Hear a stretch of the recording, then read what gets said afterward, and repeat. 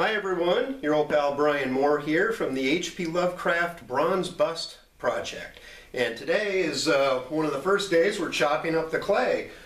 Just to show you, I've got about 50 or 60 pounds of NSP medium. It's a good sort of medium grade. It gives your hands a workout, but it's not too soft.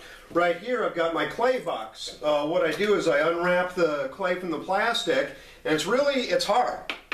It's like blocks of wood practically. So I put about 8 bricks in a box here with a couple of heat lamps, and those soften it up. Once those have softened up a little bit, I take the bricks out and I just start cutting through it. And make no mistake, it's a workout. Your biceps really get into shape.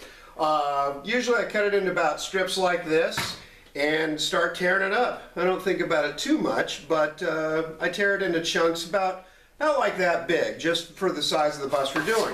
Then we go ahead and put all the clay chunks in a box here, and once we have our armature, those will sort of be a little more manageable for our hands to start putting it into shape. If we were doing a smaller bust, like the Lovecraft bust model that I did a while ago, obviously I'd make the clay chunks in much smaller pieces. But since we're going life size, something like this is a pretty good size to build it up.